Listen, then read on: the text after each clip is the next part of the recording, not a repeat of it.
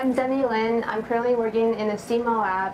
My project focuses on synthesis and characterization of the MRI contrast agent that can be used to measure the pH internally. This will allow for characterization of the tumor environment before, during, and after cancer treatment. After I synthesize the material, I come to this room to use a time domain NMR. We use this machine to determine the relaxation property of the material. This project will enable us to measure pH in the body over the course of treatment. This is achieved through the use of solid-state MRI contrast agents. These materials are injected locally at the site of interest, remain in place after injection, and are measured using traditional MRI hardware. In the end, we're able to determine if the material that we're using right now is appropriate to measure the pH in the body.